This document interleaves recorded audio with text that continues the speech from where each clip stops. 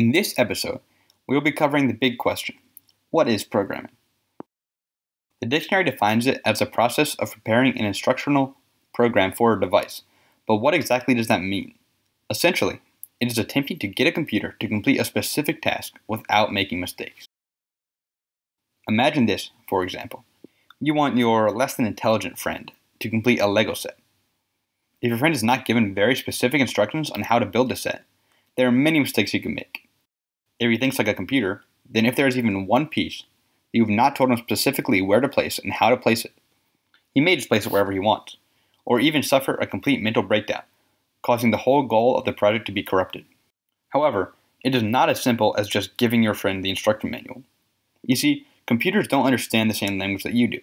Computers only understand machine code, which is a numerical language known as binary that is designed so that the computer can quickly read it and carry out its instructions. Essentially, the computer is fed a string of ones and zeros and interprets this as instructions to carry out a task. Going back to your less than intellectual friend, now not only is he stupid, but to make matters worse, he cannot understand English. In order to speak with him, you have to convert the instructions that you understand in English into the language that your friend understands. And this is essentially what you must do for your computer to understand the instructions that you want it to carry out. The thing about machine code, however, is that it is very difficult for people to understand. Directly translating what you want the computer to do into machine code is extremely difficult and would take a very long time to do if you knew how to do it. So how exactly do we translate our instructions into machine code? This is where programming languages come into play.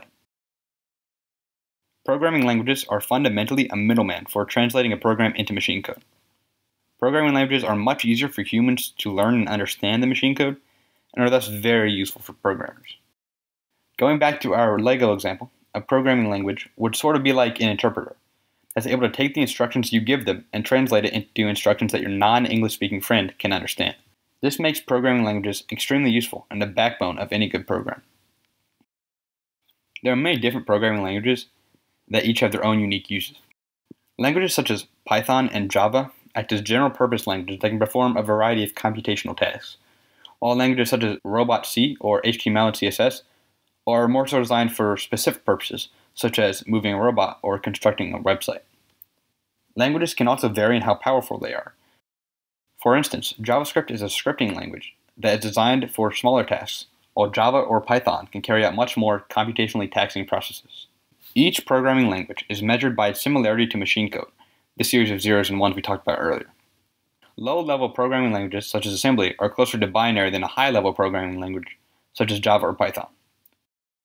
Aside from the different purpose that each language fulfills, choosing a programming language typically comes down to a matter of preference. Try different languages and decide which one's rules, syntax, and level of simplification you like best. Next episode, we'll be going into more detail on how code is written and what tools us programmers use. If you enjoyed the video, subscribe to the channel and maybe check out the rest of the videos in the series in the playlist linked to the right. Thank you for watching.